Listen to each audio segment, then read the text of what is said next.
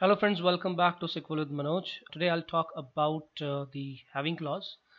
In my previous video I talked about the group by clause, and we'll see how we can extend that group by clause and use the having clause with it. Okay, so let's see what exactly is a having clause first of all.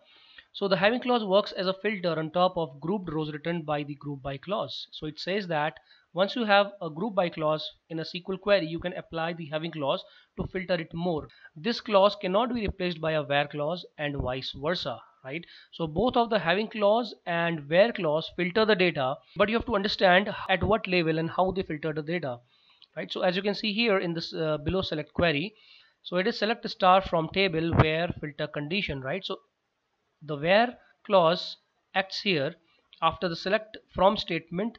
It filters the data from the table, and then we can apply a group by clause to do the grouping, and at the end we can apply the having clause, right? So this having clause do a filter on the grouped rows but not on the individual rows. Where clause is used to filter data from the individual rows, but the having clause filter the data on the grouped rows, right? The group that we'll get from here, right? So I'll show you this in our example today, and let's go to SSMS to check the examples. Okay, so the table is same that we saw in our group by clause example. Okay, and here we'll be using the same table for discussing the having clause. Okay, and now what I'll do is I'll first of all show you how we worked with the group by clause. So let's say I want the salary department wise. So department name, comma, the sum of salary, and group by department name. So this will give you the salary according to the departments, right? But let's order it, order by sum of salary descending, right? Now let's say you want to see the salary that is more than 50,000 K, right? So how you can do that? It's very simple. You have to just apply a having clause, having sum of salary is greater than 50K. Okay, so let's see. So I have to put this before the order by, otherwise it will give error. So let me copy this separately and remove this having. So in our first example we didn't had the having clause, so having clause give us all the results, okay, irrespective of the sum of these. Now here what our condition, what our requirement is, I just want to see the departments that are having a budget of salary more than 50,000, right? So if I have this table, by looking at this table and each and every department, it's very difficult to know, right, which department has a budget of more than 50,000, right? I don't know, right, by looking at these, right? I have to do the sum, then I have to check for each and every department, right? So how can I do the sum? I have done the sum like this. Now I can easily make out, right, these all departments are here. So how I can filter these, right? So to filter these you can use the having clause. Okay, let me remove the order by clause to avoid confusion. So it is select the department names and sum of salary from employee table and group by department name. I just have added the having sum salary that is greater than 50,000, and if I execute it you will get only few rows, right? So these are only the departments that have a budget of more than 50K. So it's very easy, right? So let's say if I want to have a where clause instead of this having, let's see what happens, right? So where clause also filters the records, right? So but let's say, right, so this says that incorrect syntax near keyword where, because this, as I already told you before, this where clause applies filter on the individual rows, but we have already the grouping of these departments, we have already the grouping of all these rows by department name, and we have got the individual departments and their sum of salary.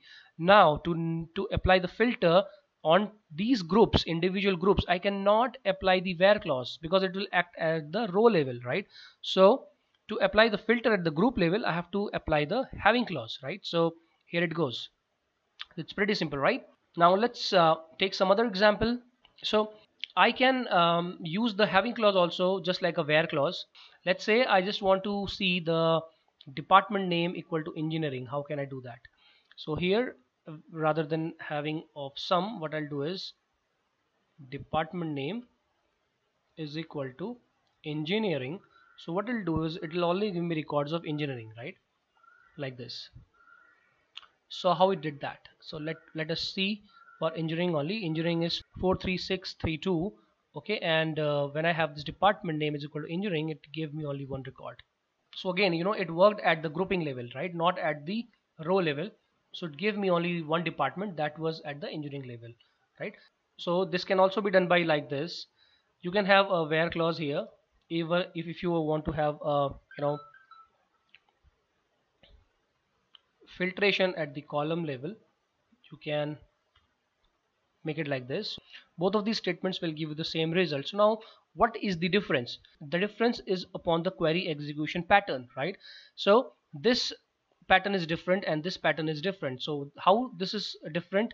First of all, it will only get the records from the employee table where the department is engineering, right? And there may be very few records. Let's do a select star here. So there are only 7 records here.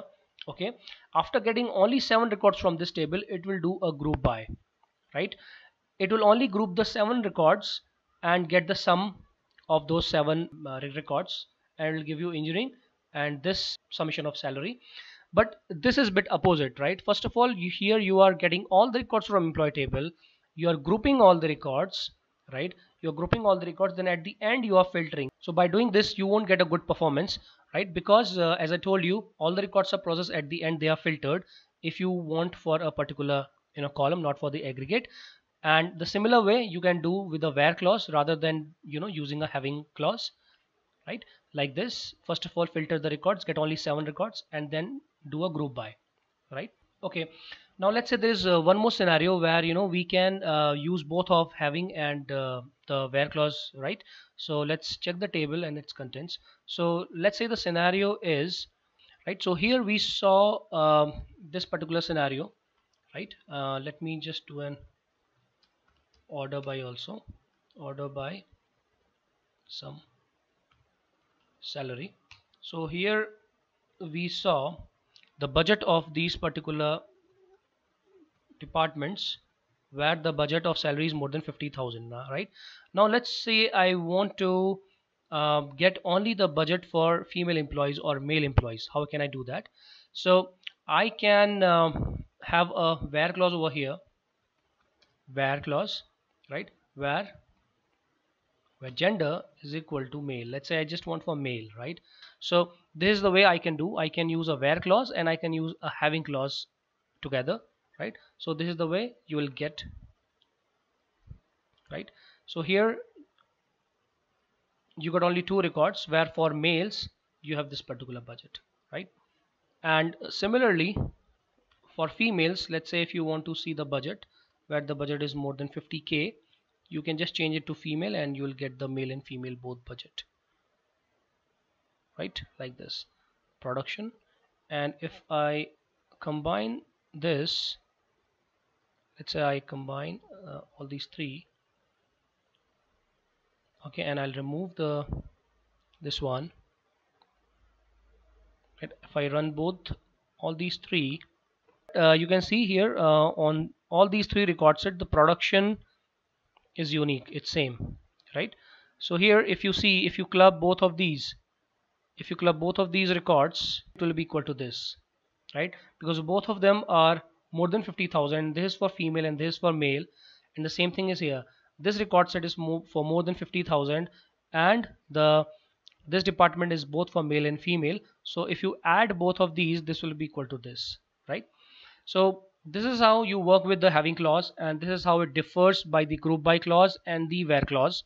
Okay, so you have to use it very cautiously, and we saw, right, how much flexibility it gives and how much it helps us in generating the analytics and how it helps us in filtering the aggregates, right? So this is it for today. In my next videos I'll be talking about more basic stuff in SQL Server, and please stay tuned, please subscribe. Thank you very much and have a nice day. Thanks.